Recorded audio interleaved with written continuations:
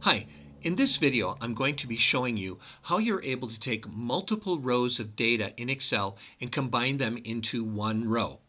For example, we look on this spreadsheet and we see that Kyle Arnold was involved in 2 sports. What would be really nice to have would be Kyle Arnold and have a display of all the sports he was involved in.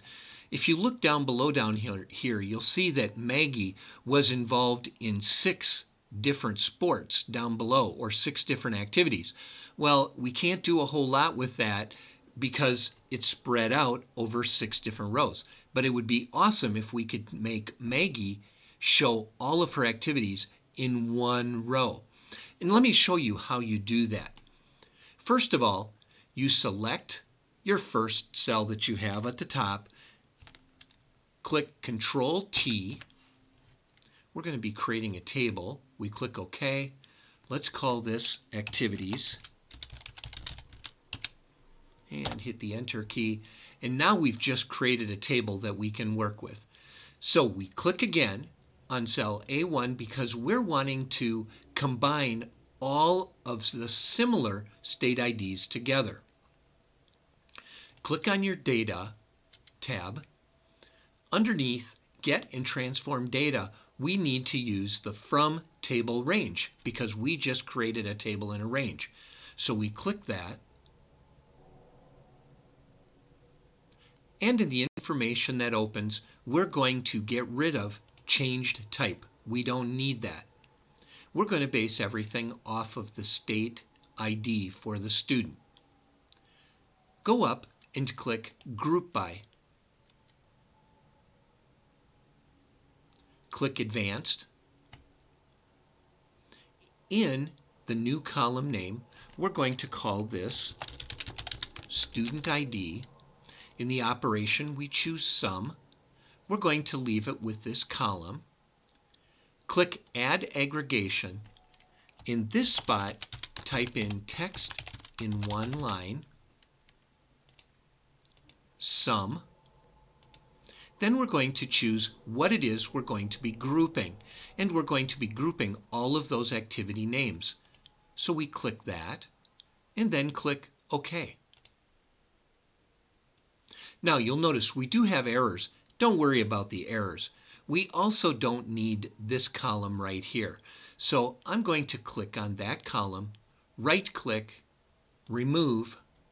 Now we're sitting OK. This is wonderful. Once we have this information, the student ID is the most important part, as you can tell right here, because that was what everything was lumped with. We go up and we click the View tab. Then we click Advanced Editor. Slide over in the information that opens, and we're seeing our text in one line. At the end of that, we want to click after list.sum, backspace, then type in text.combine. I'm right arrowing over till I get after this bracket right there. Type comma, quotation, space, comma, space. Then click Done. Now notice all of the activities that the student was involved in is now associated with that unique ID of the student. Now we're not done because we haven't put it into the spreadsheet yet. In order to get it to the spreadsheet and we have all of this accurate, go up and click on the Home tab. Under Close and Load, choose Close and Load To. Choose Existing Worksheet. Click the column where you're going to be putting this information. So I'm choosing G1, and you'll see G1 shows up here. Then click OK.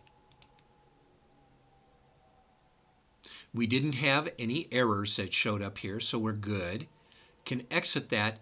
Now notice all of those activities are associated with the student ID that we had. We didn't have to go through and count how many for each student. We let Excel do all of the work for us. In another video, I'll show you how you can tally everything that happens to be inside these cells. But this is how you're able to combine multiple rows of data into single rows for your applications.